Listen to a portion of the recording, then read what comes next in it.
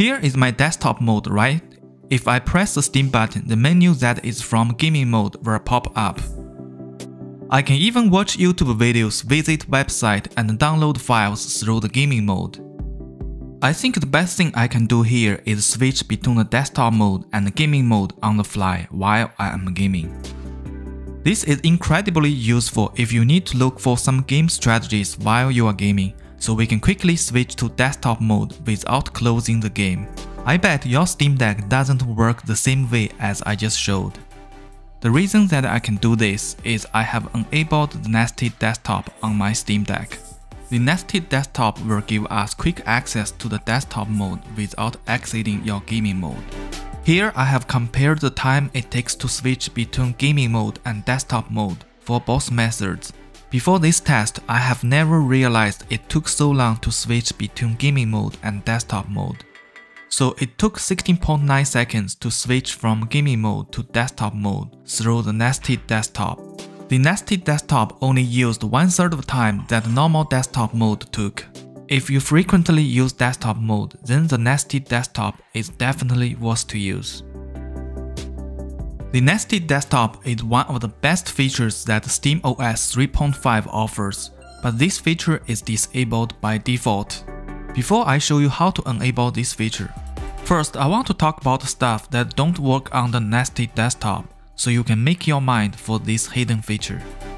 First, the Steam clients cannot be opened from the nested desktop. The reason for this is pretty simple. We already have the gaming mode running in the background, so the system just can't open another instance of Steam. Second, the EmuDeck Steam Room Manager cannot be opened. I believe the reason for this is the same as the first one, because the Steam Room Manager requires a Steam client running in the background. So if we try to open Steam Room Manager, it will send us back to the gaming mode.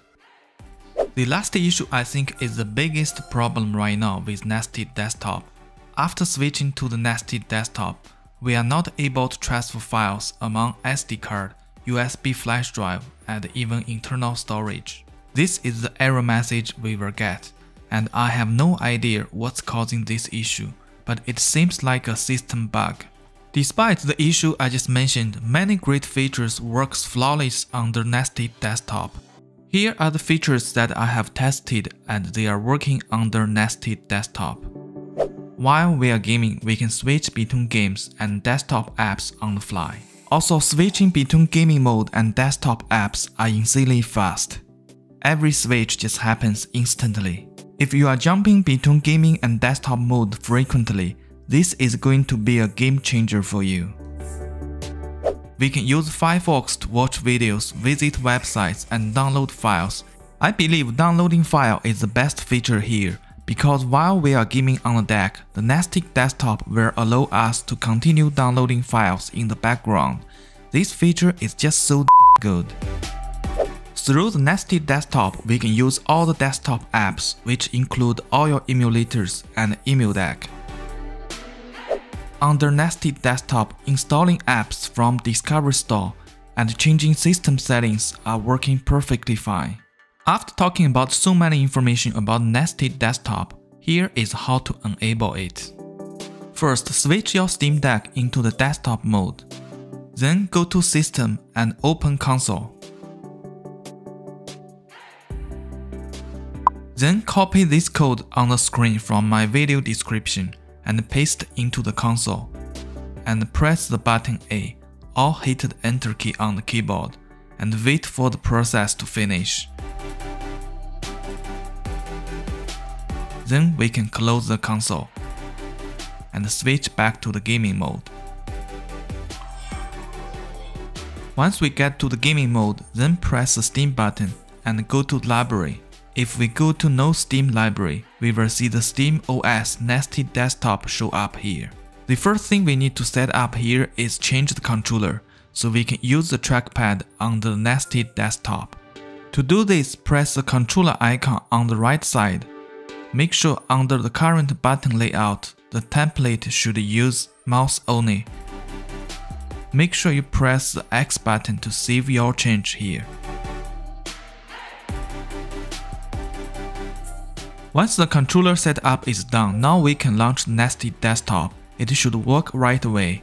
From now on, you can access desktop mode without closing your game. The nested desktop enable process is finished at this point. But if you want to make your nested desktop looks a little bit fancy with artwork, maybe just like mine, here is how to do it. In order to add artwork, we need to use the Steam Deck plugin, Steam GridDB. So make sure you have Decky Loader installed first. If you need tutorial for Decky Loader and plugins, please check out this video on my channel. Once you have Steam GridDB installed, then select the gear icon on the nested desktop and press button A. If there is no change artwork menu show up, just go back and press button A again. The second time you will see change artwork option, so select change artwork. On this window, move to the last one, manage. Here we just need to set up 3 artwork for current capsule, wide capsule, and heroes. I have uploaded all my artwork under this video description. If you want to use mine, you can just grab from there, or you can make your own. So here I will go each section and select my artwork. Once all the artwork is set, then we can go back. You will see all the image get updated. The nested desktop is now become an instant menu to access your desktop. And that's all for this video. Please don't forget hit the like button and subscribe to the channel and leave a comment below if you have any questions. As always, thanks for watching.